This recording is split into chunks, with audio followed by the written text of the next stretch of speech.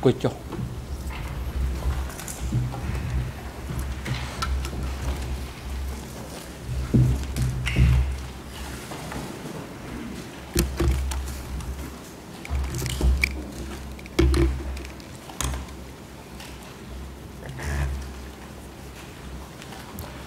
ông cho nên chụp đẹp cả mình to cái trong đại ca này thì sạm nà ca được ngày ní ông chụp đẹp bắt đầu từ sạm nà ca đã bằng hai ai cả sao còn lư vẽ pon cho mình đang ông hay xã co tram cọ nâng mình thì son sọc Kraing tại chăn cái làm chi sạm nà cá lúc thầy sai coi vật thí là đi ca bị than phiệp vật tầm miên phía ký nâng ở đây ông chụp đẹp chơi nhà choរួមđược trong cái chụp nà ca sạm nà ca ngày níส้มกรบลกเทียนสำหรับสัมนาการในไงนี้กลามจีก็สงกอเคยถ่ากรบเพียกีจังอ้อในเรื่องใดนี้มีนวัตมีนเลือกแรงแต่ลกสนรุนเมตวิจิตกาปิกได้ลกนวลจีวัตมีนได้มูลหาสกเพียบได้ไล่ลกนวลจีมีนวัตมีนในบรรทุกคงคล้วนขังกราวซาสัมนาการนี้ได้ลกสนาส้มและบางสัตมีนวัตมีนได้ตัวปีบรรทุกสัมนาการลิขิตและบางสัตบอลลกนวลจีบางประกฏดอกลานจีรุ่ยหายสมกุลลกเทียน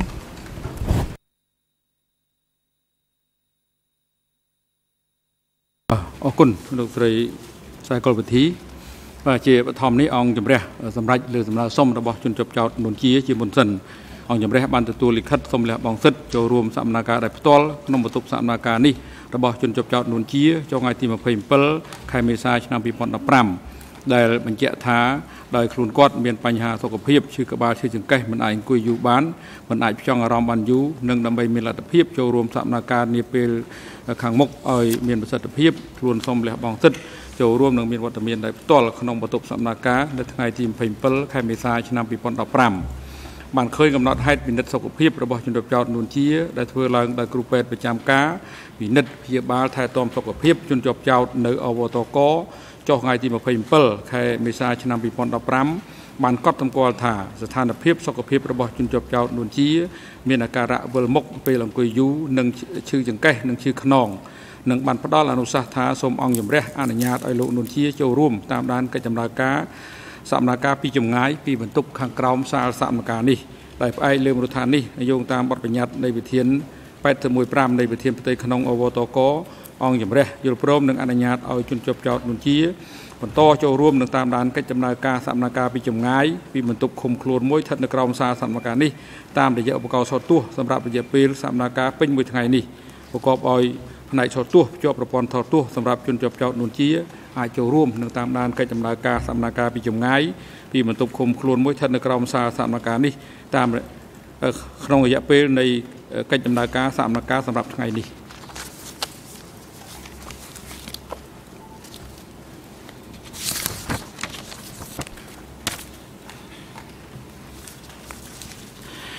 ในไงนี้องจุ่มนุยจุ่มเรียสลัดบงกำหนดเพื่อสัมนาการดับบางหายเนื้อไอกระซาคนลึกเปียปอนจมูกหนึ่งองให้ตรามเกาะหนึ่งมันตีสนสกกลางติจันโดยองจุ่มนุยจุ่มเรียบ้านจำเรียบจูนก็ลองมาหายตามระยะอีเมลแต่บ้านพญาจูนโดยมันตรีฉบับจนขบุระบบองจุ่มเรียกาปิดไงตีปรุงเปิลใครมีซาชนำปีปอนดับปรามโดยบ้านเป็นเจ้าในขนมอนุสารณะระบบองจุ่มเรียอีใบเรยดับปรามสลักมวยจอไงจีดับเปิลไข่ธนูชนำปีปอนดับบุญองยมเรียบานกู้เป็นเจ้าท่าองยมเรียบันโตอนุวัตนิเตวิธีในการดับบางห้างไอกระซาคนลึกโดยได้ทลอบานอนุวัตในขนมสนมเรืองโซนปีสลักโซนมวยได้เดิมใบอ้อยเพียกีนี่มีเอากะดับบางห้างไอกระซาสำคัญแต่งหลายได้เปียป้อนหนึ่งองเฮดในการจมนุยมเรียในขนมแวะนิมุยในขนมสนมเรืองโซนปีสลักโซนปีนี่สัมนาการในการดับบางห้างไอกระซาในขนมแวะดำบุงนี้ในสนมเรืองโซนปีสลักโซนปีคือเปียป้อนแต่หนึ่งองเฮดสหกรณ์ตรามเกาะหนึ่งมันตีสนสกกลางแต่จันสัมนาการนี้ก็ช่วยดอลซาเทนจุนเอายุลอมปีไอกระซาเนียนี้เปียป้อนแต่หนึ่งแวะในสัมนาการนิมุยบานกันแต่ละอภาษาหนึ่งตุลุ่มตุเลี้ยแทมเตียดองจำเรียบานสนาดอเพียกีเอาชื่อยกไอกระซาขนมจำนวนมีนกำรัดเชี่ยไปเสเชี่ยเวียงชื่อไอกระซาต่างลายนาได้ตระบานองยมเรียสำหรับตัวโยก nâng bàn lược dọc một bằng hai lục ất nơi khung sạm na ca niệm pe cờ long một rụi hơi đằng bây ao sạm na caในการដាក់បង្ហាញឯកសារនេះប្រព្រឹត្តទៅបានល្អអង្គជំរះបានស្នើភាគីដែលមានបំណងដាក់ឯកសារត្រូវផ្ដល់ឯកសារដែលខ្លួនមានបំណងចង់បង្ហាញមកអង្គជំរះនិងភាគីទាំងអស់ឲ្យបានមុនពេលចាប់ផ្ដើមសកម្មភាពនិងយ៉ាងយូរបំផុតត្រឹមថ្ងៃទី22ខែមេសាឆ្នាំ2015បន្ថែមពីលើនេះអង្គជំរះក៏បានជូនដំណឹងដល់ភាគីផងដែរថាប្រសិនបើភាគីណាមួយមិនមានបំណងកត់សម្គាល់ទៅលើឯកសាររបស់ភាគីផ្សេងទៀតដែលបានដាក់ជូនទេនោះភាគីត្រូវបានស្នើឲ្យជូនដំណឹងមកអង្គជំរះយ៉ាងយូរត្រឹមថ្ងៃទី24ខែមេសាឆ្នាំ2015អង្គជំរះបានផ្ញើជូនភាគីនានាកាលពីថ្ងៃទី10ខែមេសាឆ្នាំ2015នៅតារាងបញ្ជីឯកសារដែលអង្គជំរះគ្រោងនឹងចេញសេចក្តីសម្រេចទទួលស្គាល់នាពេលខាងមុខថាជាប្រភេទឯកសារដែលមានពាក់ព័ន្ធទៅនឹងសំណុំរឿងដើម្បីជាជំនួយដល់ភាគីក្នុងការជ្រើសរើសឯកសារគន្លឹះមួយចំនួនបន្ថែមទៀតដែលពួកគេមានបំណងដាក់បង្ហាញក្នុងសកម្មភាពថ្ងៃនេះបញ្ជីកែសម្រួលថ្មីត្រូវបានបញ្ជូនទៅភាគីនៅថ្ងៃទី24ខែមេសាឆ្នាំ2015ភាគីនានាបានដាក់ឯកសារគន្លឹះរបស់ខ្លួនទៅតាមកាលបរិច្ឆេទដែលបានកំណត់ដោយអង្គជំរះហើយគ្មានភាគីណាមួយបានដាក់ជូនដំណឹងមកអង្គជំរះអំពីចេតនារបស់ខ្លួនមិនធ្វើការកត់សម្គាល់ទៅលើឯកសាររបស់ភាគីផ្សេងទៀតនោះទេនៅក្នុងសកម្មភាពនៃការដាក់បង្ហាញឯកសារគន្លឹះនេះសហប្រញ្ញានិងសហមិត្តវីនាំមុខតំណាងដើមម្ដងរដ្ឋបវេនីមានរយៈពេលសរុប1ថ្ងៃហើយដែលពេលវេលាជាក់ស្ដែងសម្រាប់ភាគីនីមួយៗអាស្រ័យទៅតាមការបែងចែករវាងសហប្រញ្ញានិងសហមិត្តវីនាំមុខតំណាងដើមម្ដងរដ្ឋបវេនីបន្ទាប់មកក្រុមមេធាវីការពារក្តីនួនជានិងក្រុមមេធាវីការពារក្តីខៀវសំផនមានរយៈពេលកន្លះថ្ងៃសម្រាប់ក្រុមនីមួយៗដើម្បីបង្ហាញឯកសារគន្លឹះរបស់ខ្លួនក្រោយមកបង្ហាញឯកសារក្រោយការបង្ហាញឯកសាររបស់មេធាវីទាំងពីរក្រុមរួចមកសហប្រញ្ញានិងសហមេធាវីនាំមុខតំណាងដើមរងរដ្ឋបវេនីមានរយៈពេលកន្លះថ្ងៃដើម្បីធ្វើសេចក្តីសន្និដ្ឋានតបទៅនឹងឯកសាររបស់ក្រុមមេធាវីការពារក្តីទាំងពីរក្រុមហើយចុងក្រោយបង្អស់នៃសកម្មភាពមេធាវីការពារក្តីទាំងពីរក្រុមមានរយៈពេលកន្លះថ្ងៃសម្រាប់ធ្វើការឆ្លើយតបជាចុងក្រោយទៅនឹងចម្លើយតបរបស់សហប្រញ្ញានិងសហមេធាវីនាំមុខតំណាងដើមម្ដងរដ្ឋបវេនីអង្គជំរះសូមជម្រាបជូនភាគីជាថ្មីម្ដងទៀតថាសកម្មភាពបង្ហាញឯកសារគន្លឹះពុំមែនជាសកម្មភាពស្ដីពីភាពអាចទទួលយកបាននៃភស្តុតាងឡើយហេតុដូច្នេះភាគីពាក់ព័ន្ធមិនក៏បីពិភាក្សាពីភាពទទួលយកបានឬមិនអាចទទួលយកបាននៃឯកសារនៅក្នុងសកម្មភាពនេះទេពីព្រោះភាគីត្រូវបានផ្ដល់ឱកាសឲ្យធ្វើការជំទាស់ក៏ដូចជាការឆ្លើយតបទៅនឹងការជំទាស់ជាលាយលក្ខណ៍អក្សររួចហើយទៅលើឯកសារនានាដែលត្រូវបានដាក់សម្រាប់សំណុំរឿង 002/02 នេះ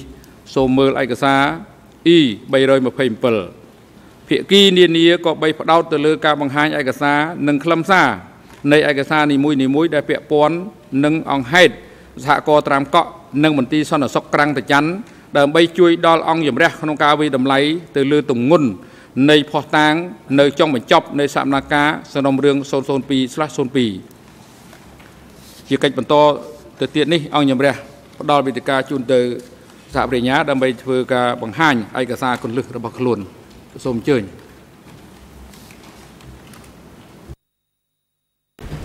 បាទសូមអរគុណលោកធានជាបឋមសូមគោរពលោកធានលោកស្រីចក្រមនិងអង្គសវនាការទាំងមូល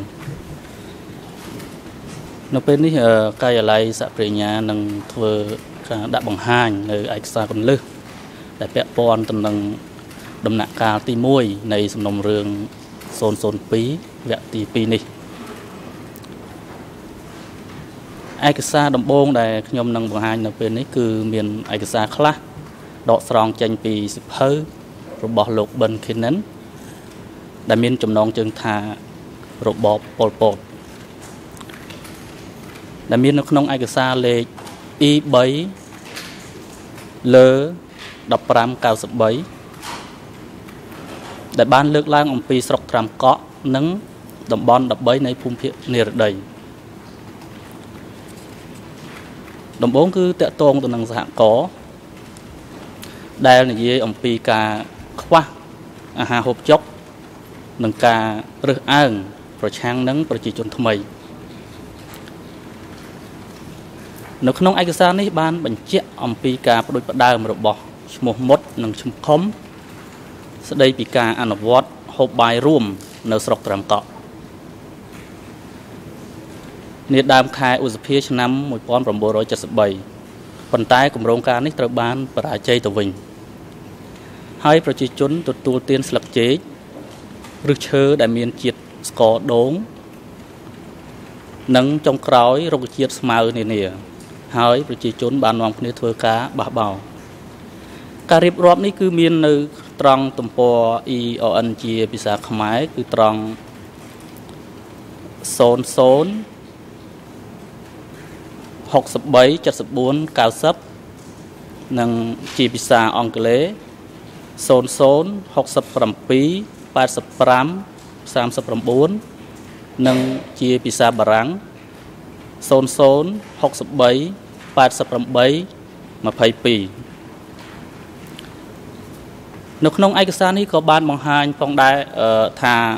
នៅតំបន់13ប្រជាជនមូលដ្ឋានបានទទួលរបបអាហារហូបចុកល្អប្រសើរជាងចំណែកឯរបបអង្គររបស់ប្រជាជនថ្មីគឺអាស្រ័យទៅលើថាតើពួកគេធ្វើការលំបាកដល់កម្រិតណាការរៀបរាប់នេះគឺមាននៅត្រង់ទំព័រ EON ជាភាសាខ្មែរគឺ00 63 76 29ដល់32និងជាភាសាអង់គ្លេសគឺ00 67 85 85ដល់86និង EON ជាភាសាបារាំងគឺ00 63 89 30ដល់32ហើយនៅក្នុងនោះយើងឃើញមានការលើកឡើងដូចជាខ្ញុំលើកឧទាហរណ៍ដូចជាការហូបរួមបានចាប់ផ្ដើមអនុវត្តក្នុងអំឡុងខែមេសាឆ្នាំ1976ហើយកុមារត្រូវបានយកទៅដាក់ដាច់ដោយឡែកពីឪពុកម្ដាយរបស់គេហើយក៏ត្រូវបានចុះឈ្មោះចូលក្នុងកងចល័តដែរការរកត្រីនិងការដើររកចំណីផ្សេងៗត្រូវបានគេនិយាយថាជាការប៉ុនប៉ងចង់រស់នៅតែឯងហើយការដាក់កម្រិតទាំងនេះត្រូវបានពង្រឹងជាដរាបដោយកងឆ្លប់អ្នកឈឺទទួលបានរបបអាហារពាក់កណ្ដាលតែប៉ុណ្ណោះប្រជាជនហូបតែបបររាវរៀងរាល់ថ្ងៃហើយកម្រិតចាំបាច់ដែលអាចរស់នៅបានគឺមានបរិមាណស្ដួយស្ដាំណាស់ខ្លួនប្រាណហើមដោយសារការទទួលអាហារមិនបានដិតដល់គ្រប់គ្រាន់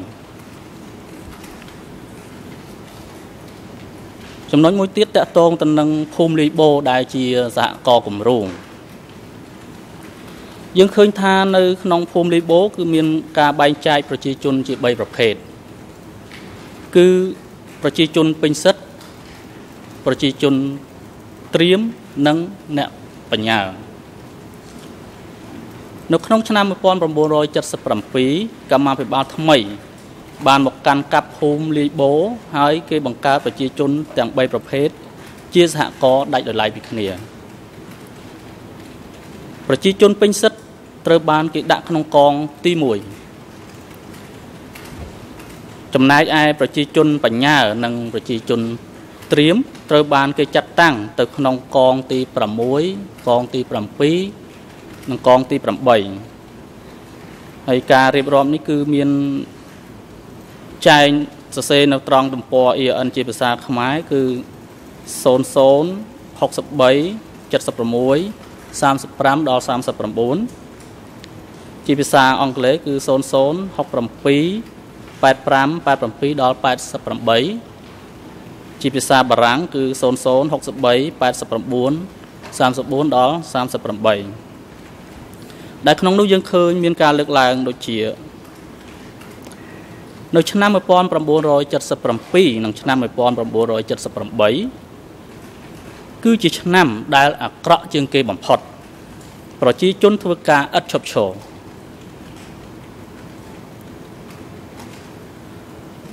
ដំបូងរបបហូបចុករួមមានបាយមួយវែកម្នាក់ប៉ុន្តែក្នុងឆ្នាំ1977-78បបររាវនិងសម្លត្រកួនបានคล้ายជាបទដ្ឋានគំរូនៃរបបអាហារសម្រាប់ប្រជាជនទូទៅនៅក្នុងឯកសារនេះក៏បានបញ្ជាក់ផងដែរថាបើសិនពុំមានគ្រោះអត់ឃ្លាននៅឆ្នាំ1975-1976ទេក៏ការបរិភោគអាហារមិនបានគ្រប់គ្រាន់បានធ្វើឲ្យមានការខូចខាតខ្លាំងដែរនៅឆ្នាំ1977-78ជាពិសេសក្នុងចំណោមពួកអ្នកទីក្រុងប៉ុន្តែមានប្រជាកសិករច្រើនណាស់បានស្លាប់ដោយការអត់ឃ្លានដូចគ្នាអ្នកទាំងឡាយណាដែលត្អូញត្អែសុទ្ធតែត្រូវសម្លាប់ចោលឆ្នាំ1977និងឆ្នាំ1978គឺជាឆ្នាំដែលគេកត់ត្រាឃើញការសម្លាប់រង្គាលក្នុងចំនួនមួយយ៉ាងធំចម្លើយជាសាក្សីរបស់នារីកសិករពេញសិទ្ធ2នាក់នៅសហគមន៍គំរូក្នុងស្រុកត្រាំកក់បានបញ្ជាក់បន្ថែមឲ្យរឹតតែច្បាស់ថែមទៀតការលើកឡើងនេះគឺមានចែងសរសេរនៅត្រង់ទំព័រ EON ជាភាសាខ្មែរគឺ00 63 80 11និងភាសាអង់គ្លេសគឺ00 67 87 19និងជាភាសាបារាំងគឺ00 63 92 22ចំណុចមួយទៀតតកតងទៅនឹងមន្ទីរសន្តិសុខក្រាំងតាច័ន្ទមន្ទីរសន្តិសុខក្រាំងតាច័ន្ទត្រូវបានបង្កើតឡើងក្នុងឆ្នាំ1973ជនរងគ្រោះម្នាក់ក្នុងចំណោមជនរងគ្រោះដំបូងបង្អស់គឺជាខ្មែរដែលត្រឡប់មកពីទីក្រុងហាណូយហើយនៅឆ្នាំ1975ប្រជាជនថ្មីជាច្រើនអ្នកស្លាប់នៅទីនោះចំណុចនេះគឺដកស្រង់ត្រង់ទំព័រ EON ជាភាសាខ្មែរគឺ00 63 76 34ជាភាសាអង់គ្លេសគឺ00 67 85 87ជាភាសាបារាំងគឺ00 63 89 33ដល់34ការរៀបរាប់អំពីមន្ទីរក្រាំងតាច័ន្ទនេះគឺមានមូលដ្ឋានមកពីបទសម្ភាសន៍របស់លោកសវណ្ណឈ្មោះសវណ្ណជាអតីតនិស្សិតម្នាក់នៅក្រុងភ្នំពេញដែលត្រូវបានគេជម្លៀសពីគិរីវង្សទៅត្រាំកក់ដែលគាត់ត្រូវបានគេចោទប្រកាន់ថាជានាយទាហានរបស់របបលន់នល់ហើយត្រូវបានគេចាប់ខ្លួននៅខែមិនិនាឆ្នាំ1978ហើយការលើកឡើងចំណុចនេះក៏មាននៅសរសេរនៅត្រង់ទំព័រ EON ជាភាសាខ្មែរគឺ00 63 80 12និងភាសាអង់គ្លេស00 67 87 19និងជាភាសាបារាំងគឺ00 63 92 23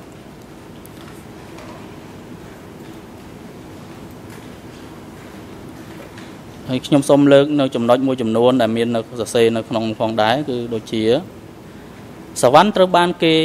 ធ្វើការវាយតប់ដោយសារគាត់បដិសេធមិនព្រមឆ្លើយសារភាពអ្នកដែលត្រូវគេចាប់ខ្លួនជាមួយគាត់2អ្នកទៀតដែលធ្លាប់បម្រើការក្នុងកងទ័ពលន់នល់ត្រូវបានគេសម្លាប់ដោយមិនបង្អង់យូរឡើយបន្ទាប់ពីជាប់ឃុំឃាំង1ខែមកគាត់ត្រូវបានគេចាត់តាំងឲ្យកប់ខ្មោចពួកអ្នកទោសនៅក្បែរគុកនោះហើយគាត់បានដុតសាកសពជាង200នាក់ក្នុងរយៈពេល2ខែបន្ទាប់មកទៀតមានម្ដងនោះគេបាននាំមនុស្ស60នាក់មកហើយគេសម្លាប់ចោលភ្លាម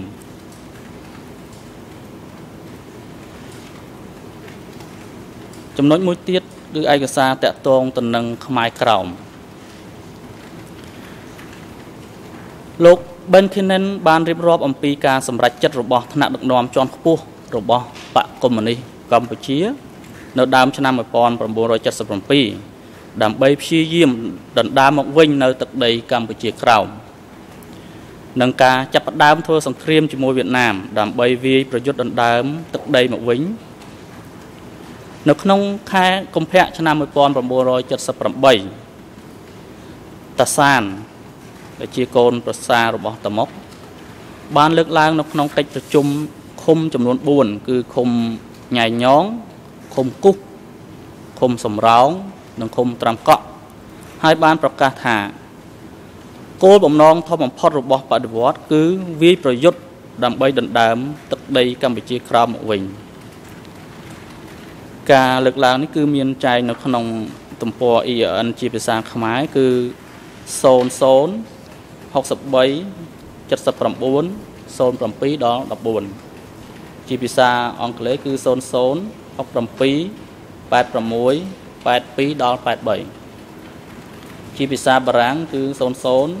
91 40 ដល់ 42ក្នុងស្រុកត្រាំកក់ពួកអ្នកទទួលខុសត្រូវមូលដ្ឋានបានបញ្ចេញសម្ដីនៅចុងឆ្នាំ1978ថាបើសិនជាពួកវៀតណាមទាំងអស់ចាក់ចេញប្រជាជនខ្មែរស្ថិតនៅបើសិនជាប្រជាជនខ្មែរទាំងអស់ចាក់ចេញពួកវៀតណាមស្ថិតនៅយោងតាមប្រភពដែលជាកិច្ចសម្ភាសខ្មែរក្រោមដែលចាប់ខ្លួនដោយបកកុម្មុយនីសកម្ពុជាក្នុងខែមីនាឆ្នាំ1978និងបានបញ្ជូនទៅស្រុកត្រាំកក់ចំណុចនេះគឺមានសរសេរនៅក្នុងទំព័រ EN ជាភាសាខ្មែរគឺ00 63 79 15ជាភាសាអង់គ្លេសគឺ00 67 86 85ជាភាសាបារាំងគឺ00 63 91 46ប្រជាជនខ្មែរនិងវៀតណាមបានរួមរស់និងជួញដូរជាមួយគ្នាដោយសុខដុមរមនានៅទឹកដីវៀតណាមក្នុងឆ្នាំ1975តាមុកចង់បានខ្មែរក្រោមក្នុងចំនួនមួយយ៉ាងច្រើនឲ្យវិលត្រឡប់មកកម្ពុជាប្រជាធិបតេយ្យវិញ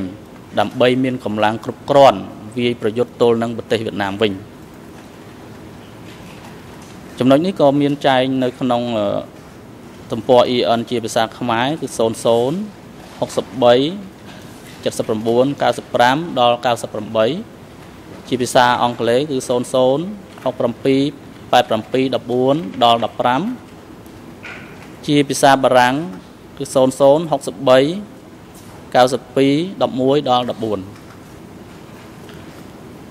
កងទ័ពនៅភូមិភាគនិរតីបានឆ្មក់ចូលភូមិនានារបស់វៀតណាមនៅដើមឆ្នាំ1978ហើយចាប់ពង្រត់ខ្មែរកម្ពុជាក្រោមរាប់ពាន់នាក់នាំយកមកកម្ពុជាប្រជាធិបតេយ្យលោកខិនិនបានសរសេរថាប្រជាជនខ្មែរផ្នែកខាងលើឧទាហរណ៍ប្រជាជនខ្មែរដែលរត់ចេញពីតកែវទៅរស់នៅប្រទេសវៀតណាមក្នុងឆ្នាំ1972ដល់ឆ្នាំ1974ត្រូវបានពិនិត្យនិងបញ្ជូនទៅរស់នៅស្រុកត្រាំកក់ក្នុងអំឡុងពេលដែលខ្មែរក្រោមត្រូវបានទុកឲ្យរស់នៅក្នុងស្រុកគិរីវង្ស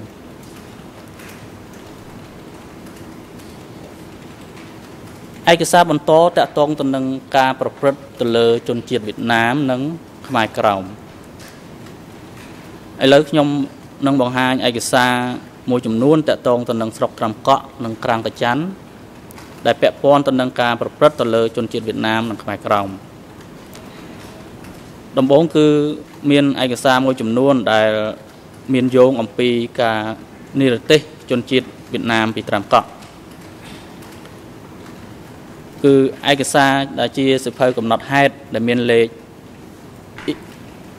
E3 លើ2107ត្រង់ទំព័រ EN ជាភាសាខ្មែរគឺ00 06 80 48ជាភាសាអង់គ្លេសគឺ00 29 0204ជាភាសាបារាំងគឺ00 65 57 24ដល់25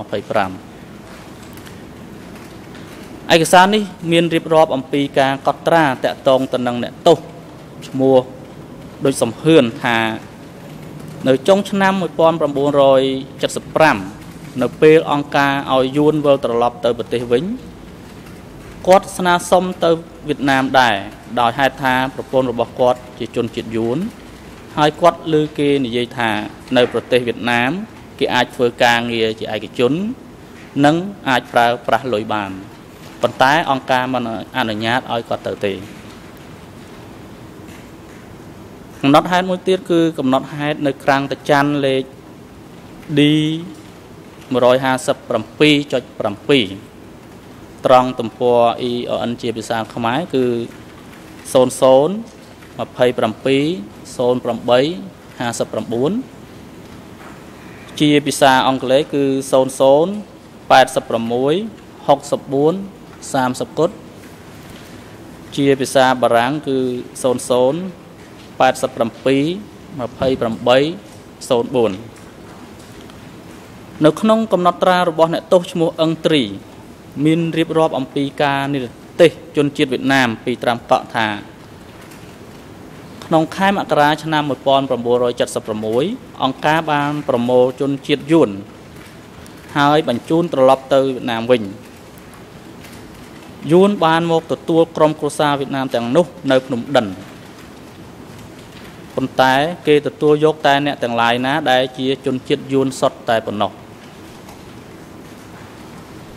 ពួកគេមិនទទួលអ្នកដែលជាកូនកាត់ចិនយួនទេនៅពេលនោះមានក្រុមគ្រួសារចិនយួនចំនួន4គ្រួសារត្រូវបានវៀតណាមមិនព្រមទទួលយកនៅពេលនោះទេដូច្នេះអង្គការបញ្ជូនពួកគេទៅស្រុកគិរីវង្សវិញឯកសារបន្ទាប់គឺឯកសារដែលមានលេខ E3 លើ 2435 គឺលិខិតចុះថ្ងៃទី 26 ខែមេសាឆ្នាំ 1977 ផ្ញើពីឃុំអង្គតសោមជូនទៅមន្ទីរស្រុកដែលស្នើសុំការណែនាំអំពីការចុះឈ្មោះប្រជាជនកម្ពុជាក្រោមជាពិសេសឃុំស្នើសុំការណែនាំពីការប្រព្រឹត្តយ៉ាងណាទៅលើក្រុមគ្រួសាររបស់ខ្មែរវៀតណាមនិងខ្មែរក្រោមលិខិតនោះក៏បានលើកឡើងថាក្រុមគ្រួសារណាដែលមានតែវៀតណាមសុទ្ធត្រូវបញ្ជូនទៅអង្គការកត់ត្រាអំពីត្រាំកក់រួមមានឧទាហរណ៍ចំនួន 6 ដែលមកពីឃុំផ្សេងគ្នាស្ដីពីការរៀបចំចុះឈ្មោះកំណត់អត្តសញ្ញាណគ្រួសារកម្ពុជាក្រោមដែលរស់នៅក្នុងឃុំនីមួយៗហើយនិងប្រជាជនទាំងនោះដែលមានអតីតភាពជាទាហានលន់នល់ផងដែរឯកសារដំបូងមានលេខ E3 លើ 2049 និង E3 លើ 4082 ដែលជាឯកសាររួមគ្នាគឺចុះថ្ងៃទី 30 ខែមេសាឆ្នាំ 1977 ដែលរៀបរាប់អំពីអត្តសញ្ញាណកម្ពុជាក្រោមចំនួន 26 គ្រួសារដែលបានស្នាក់នៅឃុំអង្គតសោមផ្នែកទី 1 នៅបញ្ជីឈ្មោះនេះមានពីលេខរៀងទី 1 ដល់លេខរៀងទី 8 ដែលមាននៅក្នុងឯកសារលេខ E3 លើ 2049 ហើយផ្នែកទី 2 នៃបញ្ជីឈ្មោះនេះគឺមានលេខរៀងពីទី 9 ដល់ទី 26 ដែលមាននៅក្នុងឯកសារលេខ E3 លើ 4082 បញ្ជីឈ្មោះនេះចុះការប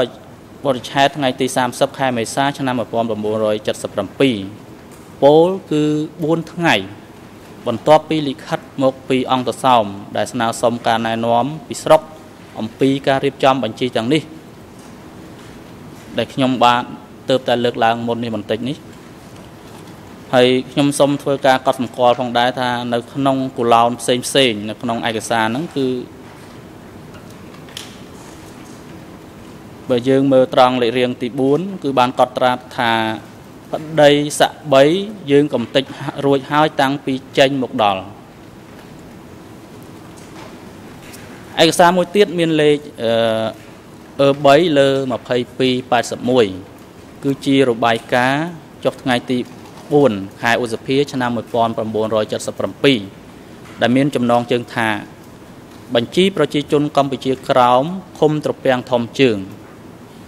ដែលបានកំណត់អត្តសញ្ញាណខ្មែរក្រោមចំនួន73គ្រួសារ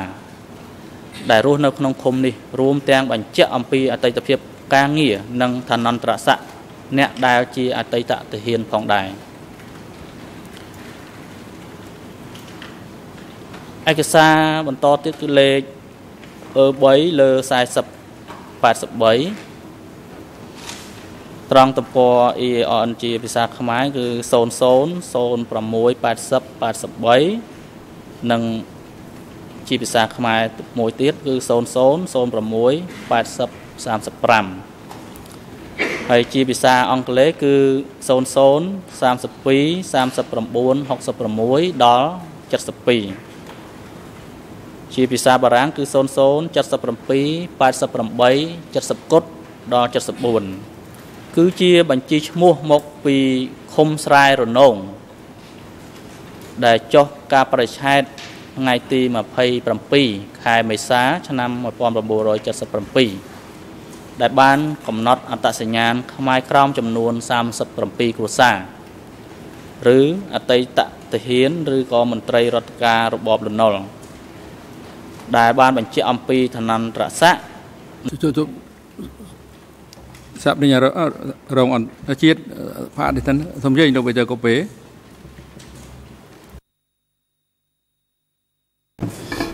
Thank you, Mr. President. Good morning, Your Honours. I'm not quite sure if I should leave my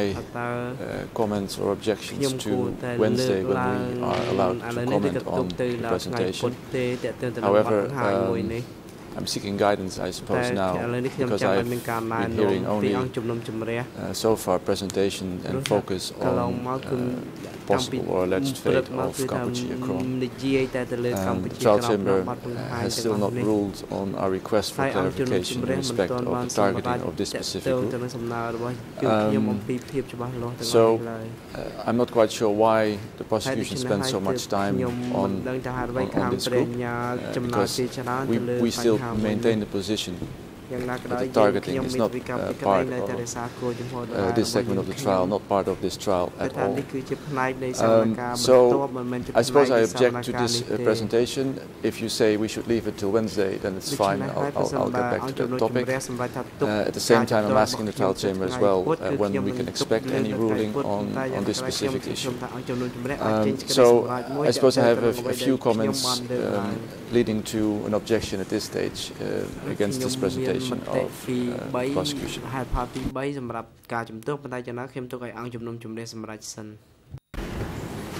If I may briefly respond, Mr. President,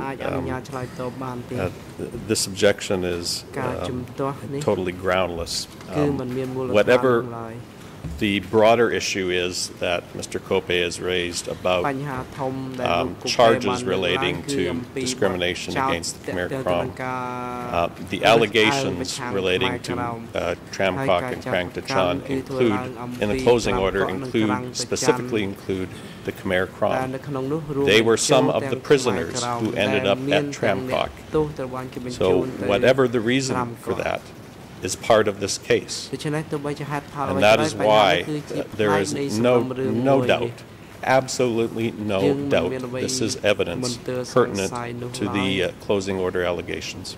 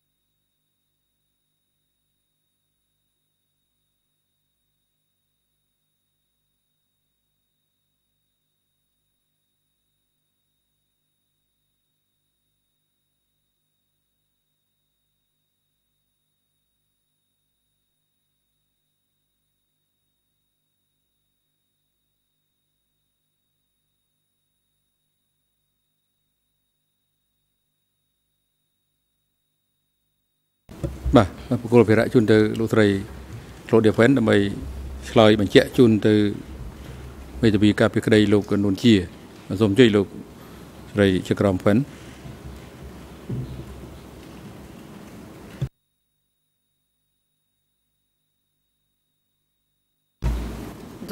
The first two questions were, well, I would say organizational, as to whether Council should raise this now or on Wednesday. We would generally say that where it can wait, do it on Wednesday. General observations like that can wait. As to the issue when the decision will be issued, as soon as possible. It's on top of our priority list. And for the time being, and first of all, the Khmer Krom issue, and I think we have said that before, can be dealt with as in the absence of a decision to the contrary. Furthermore, we refer to what the prosecutor has said, there were Khmer Krom among the prisoners, so it is relevant, even in the absence of such a decision, or should such decision be negative. And thirdly, we have said that in the email we leave wide discretion to the parties on how they wish to focus within the time assigned to them. So I guess that covers most of your questions. ទទួលដូច្នេះខ្ញុំគិតថាខ្ញុំបានឆ្លើយទៅនឹងអ្វីដែលលោកបានលើកឡើងរួចរាល់ទៅហើយសូមអរគុណអរគុណលោកស្រីជាក្រមសូមអញ្ជើញលោកថាបនីយរងជាតិ បាទសូមអរគុណលោកធានខ្ញុំបន្តឡើងវិញខ្ញុំបន្តត្រង់ឯកសារលេខ 3 លើ 40 83 ដែលមាននៅត្រង់ទំព័រ EON ជាភាសាខ្មែរគឺ 00 06 80 33 និង 35 ជាភាសាអង់គ្លេសគឺ 00 32 39 66 ដល់ 72 ជាភាសាបារាំងគឺ 00 77 88 70 ដល់ 74 គឺជាបញ្ជីឈ្មោះមកពីឃុំស្រែរនងដែលចុះការបរិច្ឆេទថ្ងៃទី 27 ខែមេសា ឆ្នាំ 1977 ដែលបានកំណត់អត្តសញ្ញាណខ្មែរក្រោមចំនួន 37 គ្រួសារឬអតីតទាហានឬក៏មន្ត្រីរដ្ឋការនៃរបបលន់នល់ដែលបញ្ជាក់អំពីឋានន្តរស័ក្តិនិងអ្នកដែលមកពីភ្នំពេញផងដែរហើយឯកសារមួយទៀតគឺឯកសារលេខ E3/2438 គឺជារបាយការណ៍ចុះថ្ងៃទី 29 ខែមេសា ឆ្នាំ 1977 ដែលមានចំណងជើងថាបញ្ជីប្រជាជនកម្ពុជាក្រោមពីឃុំគុសដែលបានកំណត់អត្តសញ្ញាណខ្មែរក្រោមចំនួន 35 គ្រួសារដែលស្នាក់នៅឃុំគុសនិងមានបញ្ជាក់អំពីឋានន្តរស័ក្តិអ្នកដែលជាអតីតទាហានរបបសាធារណរដ្ឋនិងបញ្ជាក់អំពីប្រជាជនជំនះ 17 មេសាផងដែរ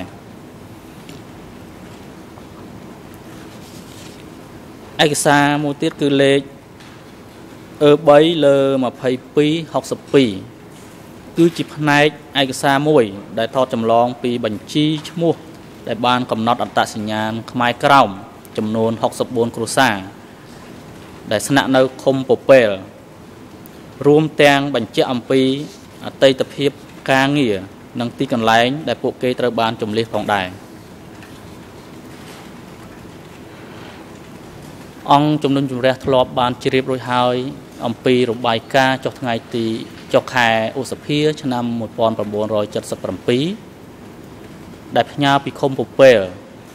ដែលសំដៅទៅលើខ្មែរក្រោមចំនួន 64 គ្រួសារដែលមានមនុស្សសរុបចំនួន 228 នាក់ដែលធ្លាប់បាន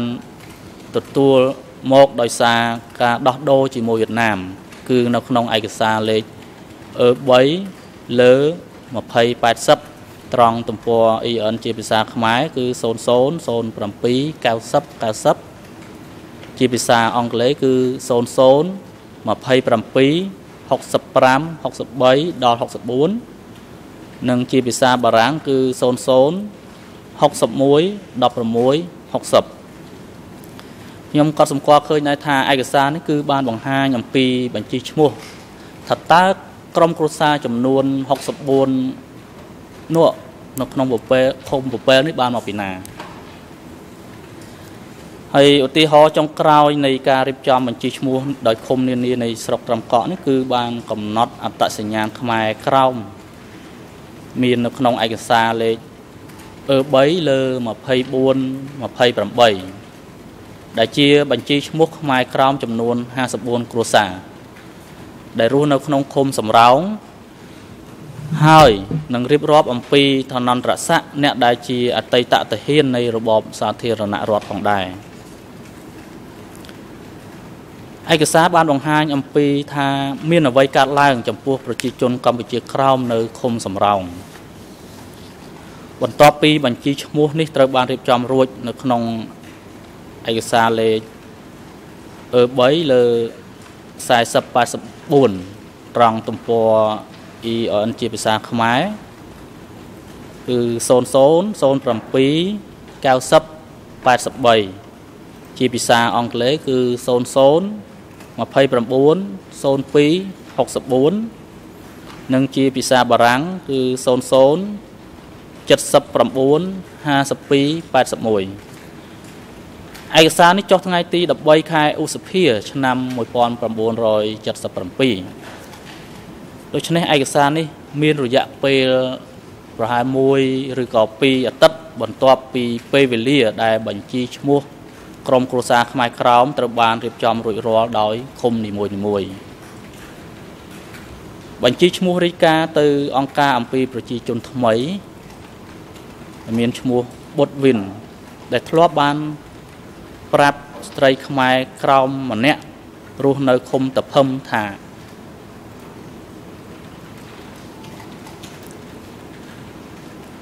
រាល់ខ្មែរកម្ពុជាក្រោមត្រូវបានអង្គការយកទៅអស់ហើយ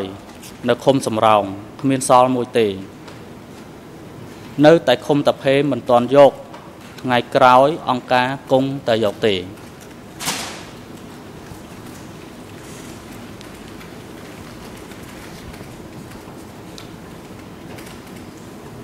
ហើយឯកសារបន្តមកទៀតនេះគឺជាឯកសារដែលតាក់ទងនឹងរបាយការណ៍របស់លោកហងរីឡូកាដែលរៀបរាប់អំពីស្រុកត្រាំកក់ស្ថិតក្នុងកណ្ដាប់ដៃខ្មែរក្រហមរបាយការណ៍នេះគឺមាននៅក្នុងឯកសារលេខ D 313លើ 1.2.16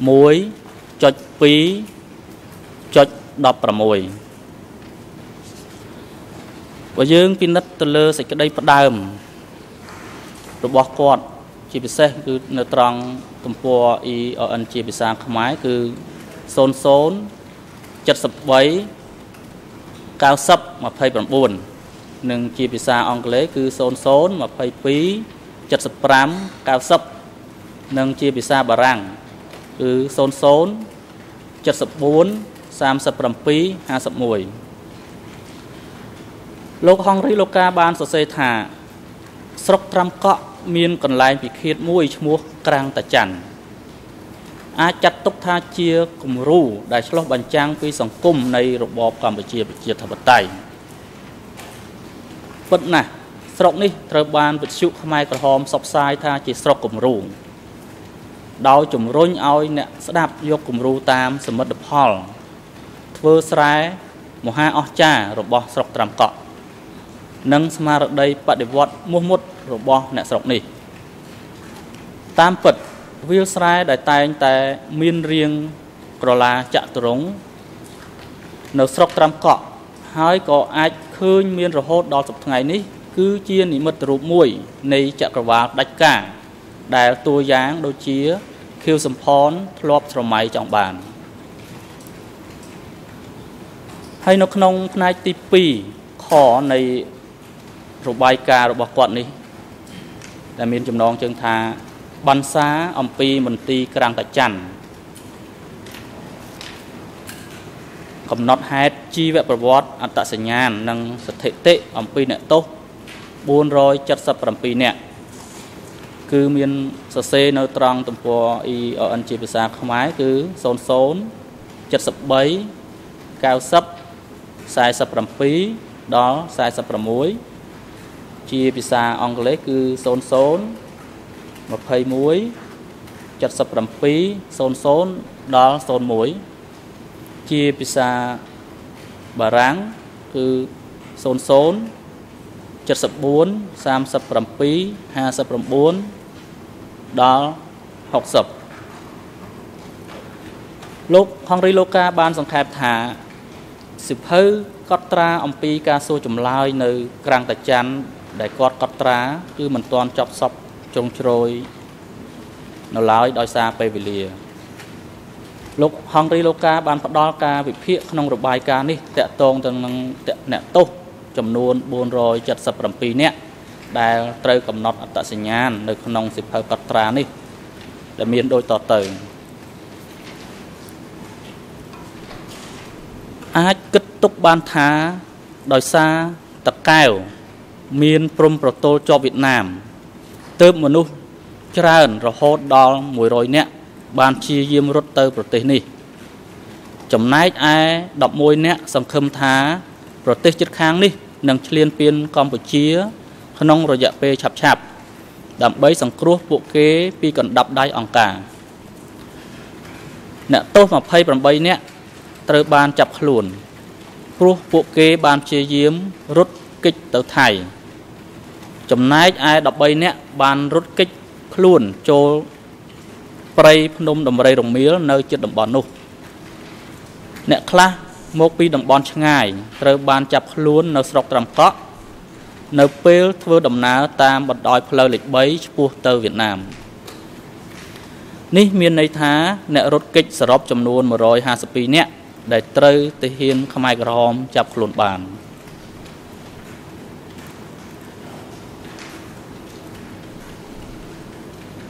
លោកហងរីឡូកាក៏បានសរសេរទៀតដែរថាជនរងគ្រោះមួយក្រុមធំផ្សេងទៀតគឺជាជនរងគ្រោះដោយសារមានកំហឹងខឹងអង្គការដែលពួកគេទាំងនេះជួនកាលអាចជាមនុស្សតែមួយជាអតីតនគរបាលឬទាហានសាធារណរដ្ឋនិងសមាជិកគ្រួសាររបស់ពួកគេក្នុងចំណោមអ្នកជាប់ឃុំឃាំងទាំងនេះដែលមានចំនួន477នាក់គេអាចកំណត់ថាមានអតីតទាហាន225នាក់ប្រពន្ធ15នាក់ក្នុងនោះម្នាក់ត្រូវបានកំណត់អត្តសញ្ញាណថាមានដើមកំណើតជាជនជាតិវៀតណាមនិង6នាក់ជាកុមារប្រសិនបើគេបូកបញ្ចូលអតីតនគរបាលឬតម្រួតយោធា27នាក់ទៀតនោះនឹងមានជនរងគ្រោះចំនួន273នាក់ជាប់ពាក់ព័ន្ធនឹងកងកម្លាំងសណ្ដាប់ធ្នាប់របស់របបមុនបន្ទាប់ពីនាយទាហានទាំងអស់របស់កងទ័ពលន់នល់ភាគច្រើនបូករួមទាំងសមាជិកគ្រួសារដែលអាចត្រូវបានតាមដានរកឃើញរួចមកឥឡូវនេះគឺដល់វេនទាហាននៅសមរភូមិមុខនិងទាហានគ្រប់ឋានន្តរស័ក្តិទាំងអស់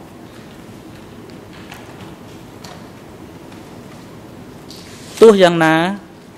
អង្គការក៏បានចាប់ខ្លួនកម្មករឬកសិករចំនួនប្រហែល19នាក់ដែលទស្សនៈមារយនិយមដែលភាសាខ្មែរហៅថាពួកវណ្ណៈអធននិងទាហានខ្មែរក្រហម23នាក់ឬឆ្មាំគុកនិងពេទ្យខ្មែរក្រហម4នាក់ដូច្នេះសរុបមានខ្មែរ46នាក់ដែលត្រូវបានសន្មតថាជាអ្នកគ្រប់គ្រងនិងជាអ្នកទទួលផលពីរបបខ្មែរក្រហម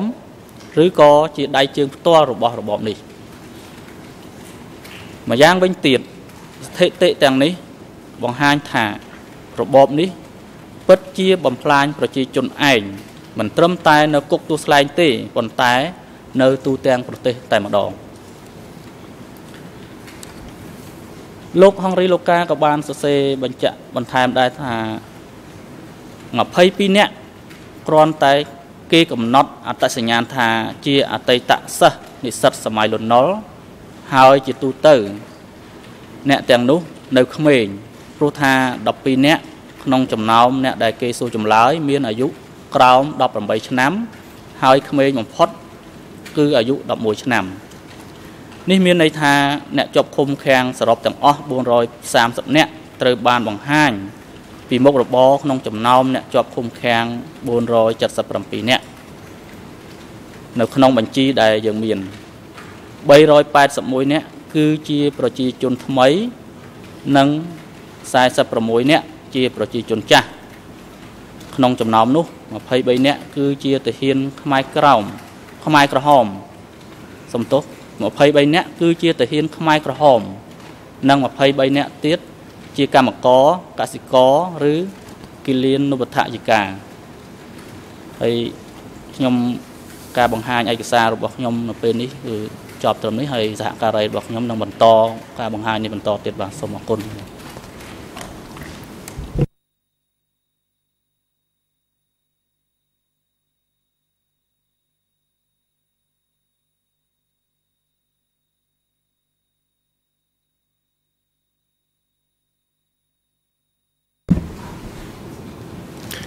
Good morning, Mr. President, Your Honors.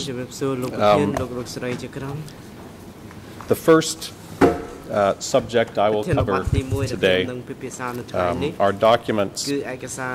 relating to the purges of Lon Nol soldiers and officials in Tram District. And I will start with some excerpts from the book written by Meng Tri Yi called The Chain of Terror, the Khmer Rouge Southwest Zone Security System, which is document E3/2120. As I've mentioned, this is in the process of being translated, so my cites right now will be just to the English pages. At ERN 00416-322, Meng Tri Yi starts by describing the groups who were considered enemies by the CPK, and he writes, quote, "The first was former policemen and soldiers of the Lon Nol regime who were considered to be feudalists and capitalists. At ERN 00416-327, he writes, quote, "During the evacuations, the Khmer Rouge announced that those who had been soldiers, teachers, and officials of the Lon Nol regime should gather in one place so they could be sent back and put in their old positions. Instead, they placed the former Lon Nol civil and military staff in temporary security centers, mostly pagodas and schools, and later shot them there or in a nearby forest. At ERN 00416-332, he wrote, quote, "Documents from the Tram District Re-Education Center show that almost every sub-district chief in Tramcock reported to the district committee and center chief about former Lon Nol soldiers and their families," end of quote. And shortly I will turn to going through the documents from the various communes. In Meng Tri's book at ERN 00416-381-82, he wrote as follows, quote, "The majority of those arrested in mid-1975 and 1976 were Lon Nol soldiers and policemen. After 1976, This group expanded to encompass their families and members of the general population. Several of the people interviewed for this study observed the arrests and executions of Lon Nol soldiers and policemen in mid-1975. He then goes on to describe a few sources. Quote, Chin, Bati District Chief from 1970 to 75, saw lists of prisoners held at the District Re-Education Center. He explained that those on the execution lists were listed by name and duty. He observed that in early 1976, there were many more Lon Nol soldiers and policemen than those in other categories. In mid-1975, Toy, chief of Kampang Subdistrict, received the district party's plan to seek out, arrest, and send Lon Nol soldiers to the upper echelon. After obtaining their personal histories, Toy ordered the arrest of many and sent reports on them to the Prekabas District Committee. And Your Honors, I'll note here for the record, as we've heard from witnesses, the chief of Prekabas District was the younger brother of Tamok named Chong. Continuing on the next page in Ming Chi's book, ERN 004163883. Quote, former Popol Subdistrict Cadre Kraing stated that in mid-1975, his subdistrict chief organized the village and team chiefs to obtain personal histories of the people in Popol. He explained that in compiling histories, cadres obtained detailed information on names, duties, spouses, children, and occupations. He then quotes what he was told by this cadre from Popol. After the personal histories were done, Chorn sent the reports to the district committee, and after that, those in Popol who had been Lon Nol soldiers or policemen began regularly disappearing. End of quote. And at ERN 004163999, he wrote, quote, the majority of those executed in the district re-education centers were soldiers and police of the Lon Nol regime. Tramcock execution lists show that of the 500 killed in 1977 and part of 1978, 252 were Lon Nol era soldiers and policemen. End of quote.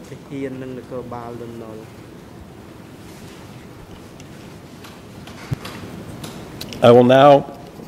turn to presenting a number of the surviving records from Tramcock District that relate to the purges of Lon Nol soldiers and officials. And I will start with one of the Kraing notebooks, document E3/4095, E3/4095. This is a Kraing interrogation notebook. It can be dated to mid-1976, that is from around May to July or August, based on internal references in the document, and to references to prisoners for whom we have other documents establishing the time of their arrest. Let me give you one example for you to see. In this notebook, E3/4095 at Khmer ERN 00271114, English 00747274, French 00721246. You will find interrogation notes for 2 people. Ton Tin, a former drugstore assistant, and Lei T, a former Lon Nol sergeant,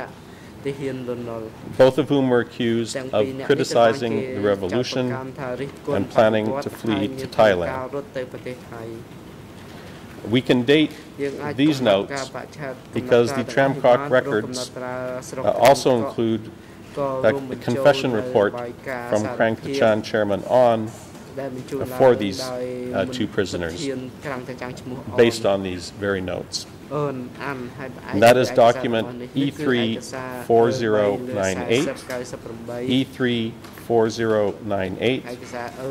at Khmer 00271030-31, English 00322114-15, and French 00623837-38. This is a report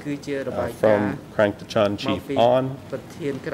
regarding the confessions of these same 2 people, Lei Chi and Ton Tin, and it is dated the 4th of August 1976, which tells us the time these confessions were obtained in this notebook.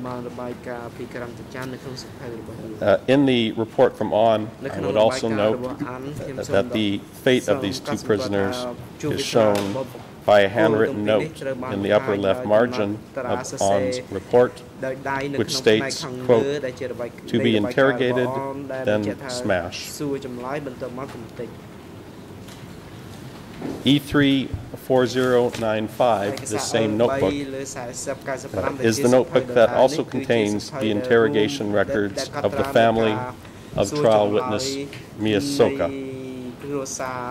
who were arrested and taken to Kraing Tachan in June 1976. For example, the notes for Mia Soka's father, Mia Kun, and his brother-in-law, Mom Bun, are at Khmer 00271098, English 00747-250, and French 00721-219-20. We've covered these notes already during the testimony, so I will not address them any further in this presentation.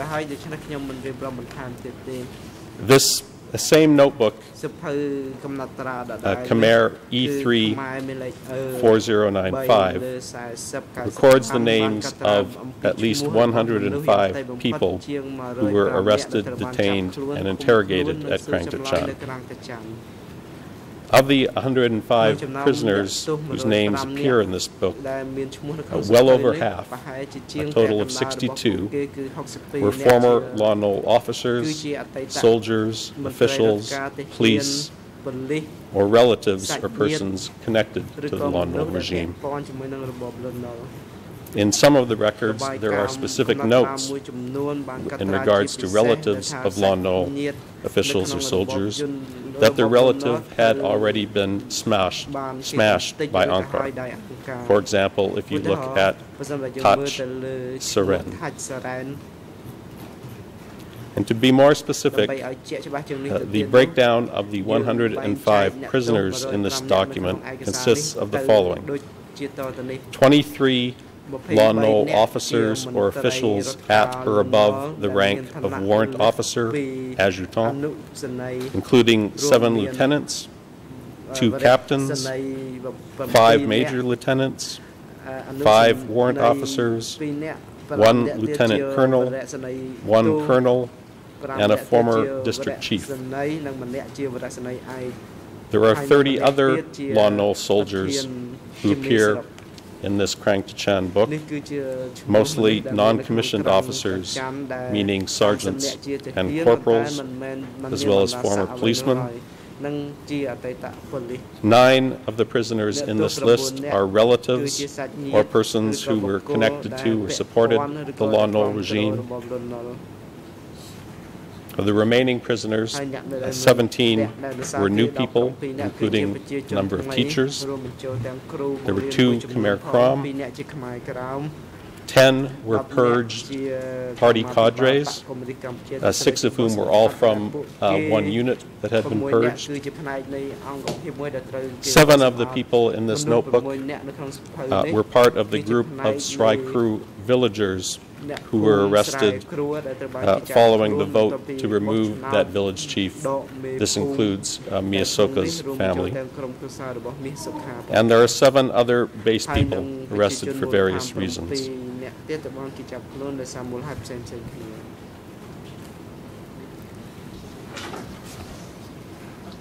Đó là sầm rạ hay là niệm anh về bậc cả sầm rạ chạp về pin thì tôi đã mong đọc 30 นาที thôi mà chơi chơi vinhដើម្បីបន្តកិច្ចដំណើរការសម្រាប់ការសម្រាប់ចុះ សូមអញ្ជើញក្រោកឈរ